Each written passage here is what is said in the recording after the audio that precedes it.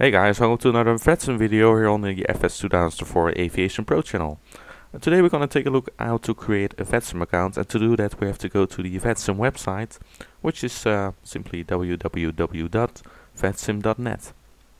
So here we have the homepage of the Vatsim network, as you can see, and we have a nice little overview of all the upcoming events and some more notems and news, and also some videos.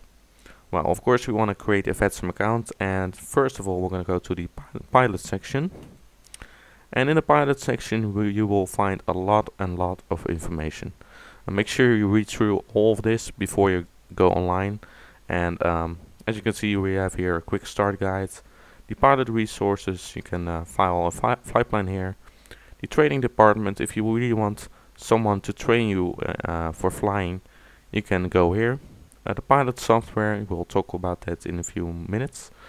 The virtual airlines, if you want to join a virtual airline, you can do it here.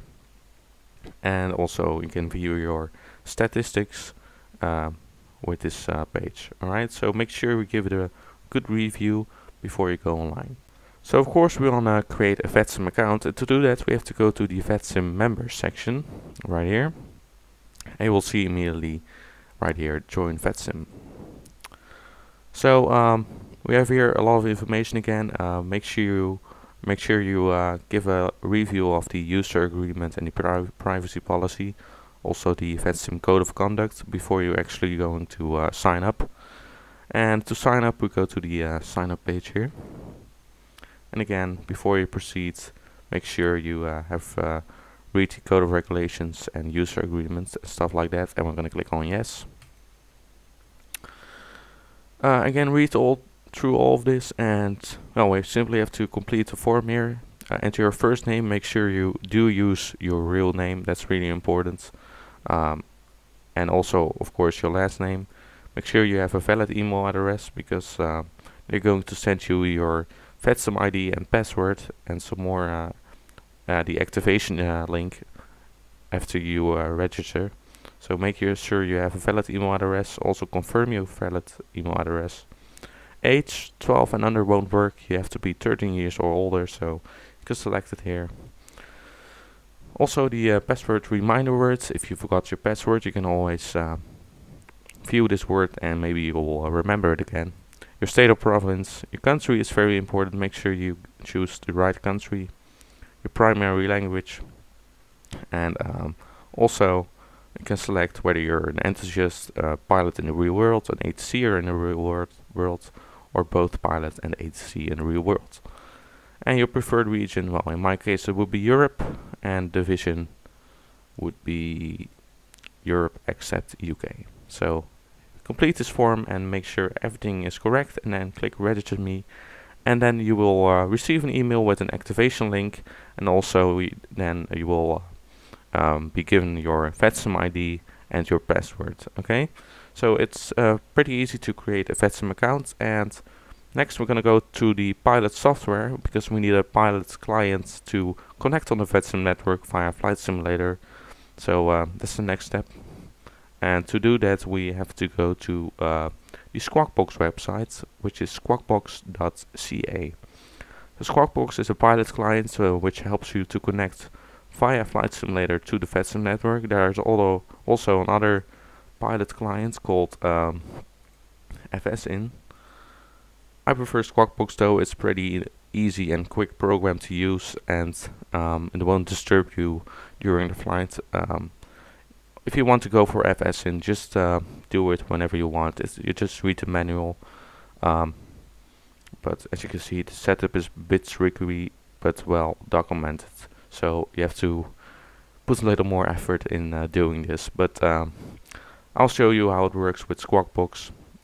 And also there's a new pilot client being developed for flight simulator, so maybe you can use that in the future as well. But for now, go to the Squawkbox website, click on the logo.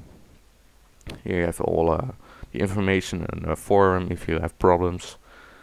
And we're gonna go to the download page and just download and install Squawkbox. So Squawkbox is the necessary piece of software you need. You can also use FSIN, as I said before. Squawkbox works for both FS9 and FSX, so you have to install this before you can actually go online. So this is the most important software you need. You can also use another software utility called SurfInfo, and SurfInfo can be found by searching it on Google, SurfInfo, and we're gonna go to the Vatsim page. And you can download it here, and what SurfInfo is, I will show you that.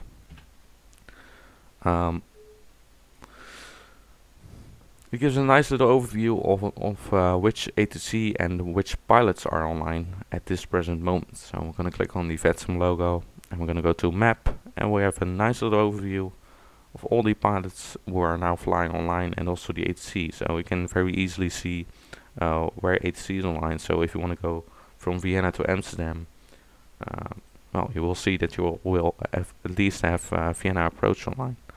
Of course, there's not much ATC online now. It's in the morning, so it's a bit quiet. But in the evening, you will see a lot more pilots and ATC, of course. So it gives you a nice view of the whole world with all the ATC, and also some other things like ATC overview, all controllers, and all pilots.